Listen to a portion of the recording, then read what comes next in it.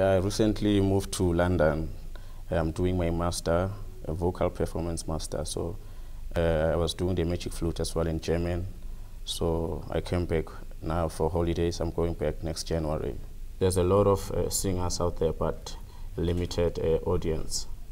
So I think in order to make more audience, we need to start from schools, primary schools, introduce classical music as one of the curriculums in the schools, because when we go to universities, most of the white students they are ahead of us with music, because they start piano and voice lessons, theory at primary schools.